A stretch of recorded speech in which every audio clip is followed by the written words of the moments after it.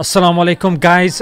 Yes indeed, it is a follow-up video to my previous one where I talked about Sheikh Google Uddin declaring Mirza Masroor of the Qadiani movement as the 5th Caliph of Islam. I thought, and a lot of people were telling me, that Google had changed their answer, but I searched it up again this morning and again Mirza Masroor is back at it on their site. So I don't know, maybe for some people it's gone to Hassan bin Ali radiallahu an, for some people it's still Mirza Masroor.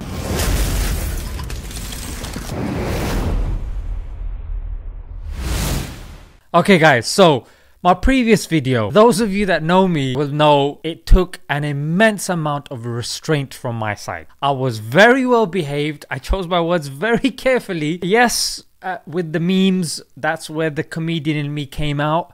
But had the Qadiyanis just kept to themselves, not given me attention, I would have just gone about my business. But the worst thing to do to a comedian is give them that attention that they so desire, and that's what you guys have done. That's why now I'm afraid I have to follow it up with another video. Guys, Surah Fatiha, we recite it at least 17 times a day. It's probably one of the most easiest of the surahs because it doesn't have the main tajweed rules in there, you know, idgham, ikhfa, qalqala, ghunna, but you do have to pay special attention to the makhraj, yeah, where the sound of the letters is emanating from. But of course that's done in the early years, yeah. But I found this clip of the quote unquote Caliph, the new Caliph, and he was reciting Surah Fatiha, and I thought let's react to this together.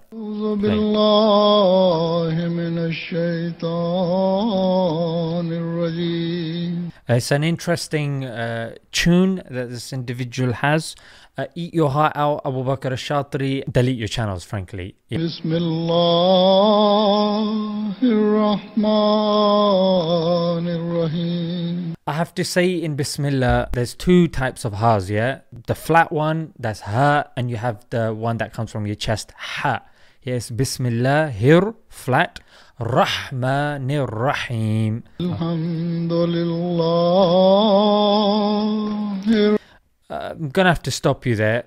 Alhamdulillah, that's a ha, yeah, not a ha. And it sounded like the Allah there, Alhamdulillah, you made mouthful. Allah, if preceded with a fatha or a dhamma, then it's mouthful.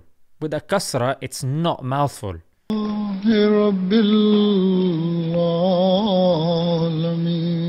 Alameen. It's not alameen, it's alameen. There's a ayn there. It's not a hamza or an alif. Major mistakes happening here with regards to the lettering, frankly, which you don't expect from the Caliph.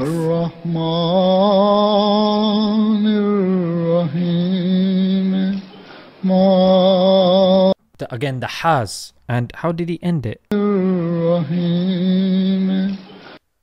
Himi. If you're doing waqaf, it's him. Yeah? Rahmanir Rahim. I don't think the meme has a big mud on there. Yeah, the guy is stretching it a lot. Even the Qur'an, yeah, they have a line. But this guy has crossed the line so far that the line has become a dot to him.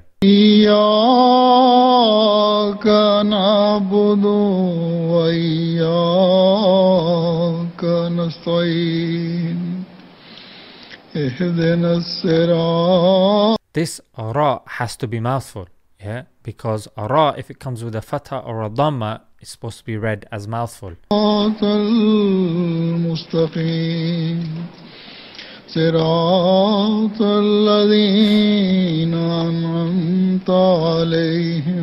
An'amta alayhim, yeah, again with the ains, you're missing them out.